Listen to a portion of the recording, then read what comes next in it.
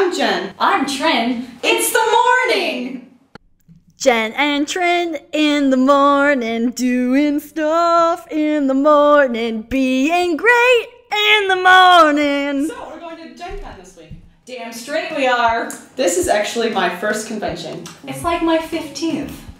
Since I've never been to a convention before, I think we should go over some etiquette. Some etiquette so that we don't act like assholes at the convention. Exactly. Well, the first thing that we should go over is how to feel fresh as a daisy at a convention. Because if you feel fresh as a daisy, then you're gonna act like a big, beautiful daisy. And if you feel like ass, you're gonna act like a big, lumpy, smelly, not pert, flaccid ass. Well, that makes sense. I don't want to make this weird, so let's not make this weird. Part 1 of 3.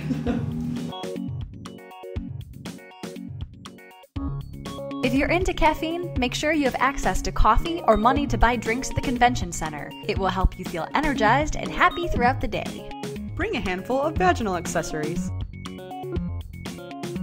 The food available in the convention center is often expensive and fried, but luckily you can bring your own food, so bring snacks.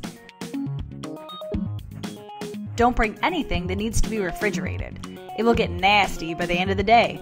Do this and avoid a case of the hangries. You'll be sweating a lot and moving a lot. Stay hydrated. Bring a reusable water bottle and take note of the location of nearby water fountains. Don't wait until you're thirsty either. Drink water as soon as you get up in the morning. Hey Jen, I wanted to ask you about this. Fabric refreshers are a nice idea for a long trip when you don't have access to laundry facilities. Mike, you will never...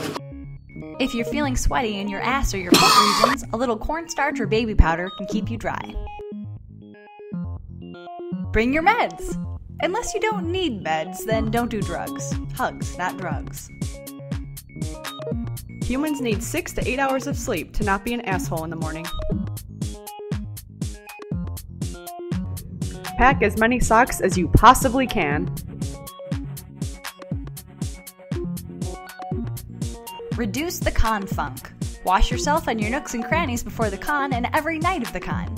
You'll be fighting your own stink as well as the sweat of other nerds smashed against you in the crowded expo hall.